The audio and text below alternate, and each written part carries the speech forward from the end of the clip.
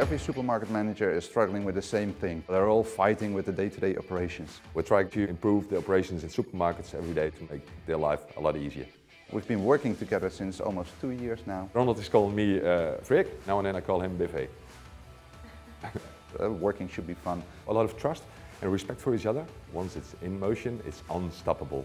I'm a swimming instructor. I teach children a lot, and whether it's swimming or other things, I love teaching children in some spare time that I have. I love going sailing. It's the feeling of freedom and also be self-sustainable. If I go for something, I always go 120%. I see myself as a seasoned entrepreneur.